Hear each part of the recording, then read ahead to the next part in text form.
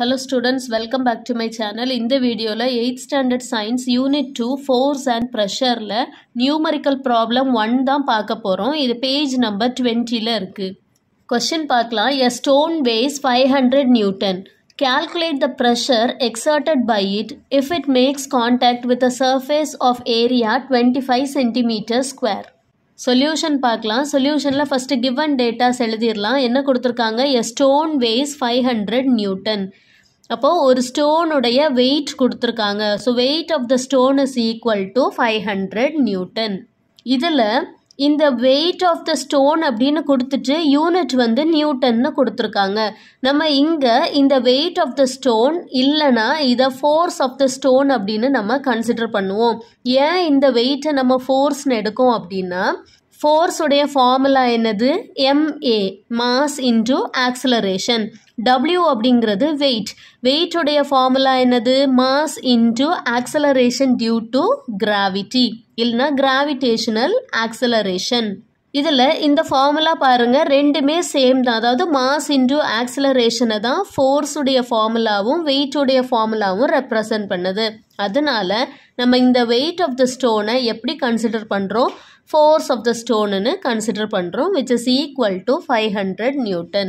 அப்புறம் கொஸ்டின்ல என்ன கொடுத்திருக்காங்க? சர்ஃபேஸ் ஏரியா 25 சென்டிமீட்டர் ஸ்கொயர்னு கொடுத்திருக்காங்க. So area A is equal to 25 centimetre square.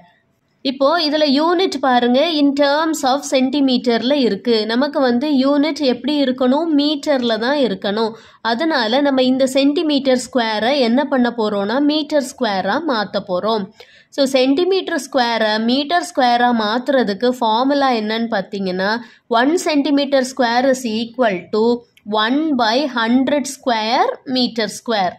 அப்போது 25 சென்டிமீட்டர் ஸ்கொயருக்கு எவ்வளோ வரும்? 25 டிவைடட் பை 100 ஸ்கொயர். 100 ஸ்கொயர் எவ்வளவு? 10,000 மீட்டர் ஸ்கொயர்.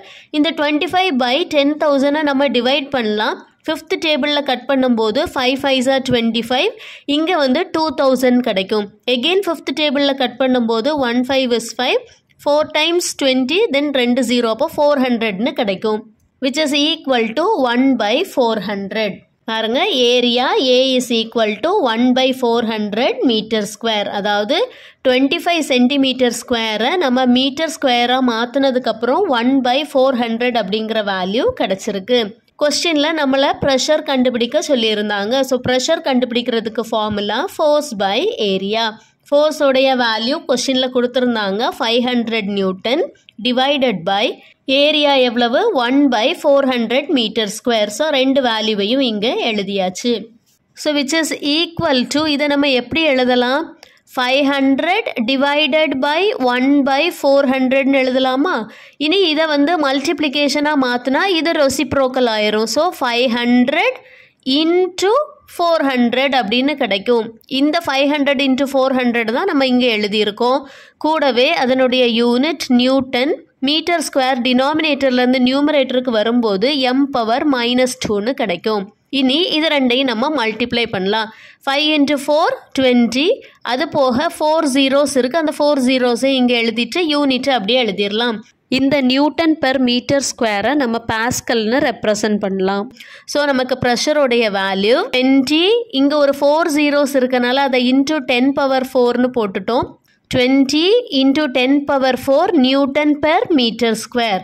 இல்லைனா இதை எப்படி ரெப்ரசன்ட் பண்ணலாம்? 20 × 10⁻4 pascal. This is our required answer. If you have any doubt, you can text me through comment box. Do like, share and subscribe. Thank you for watching.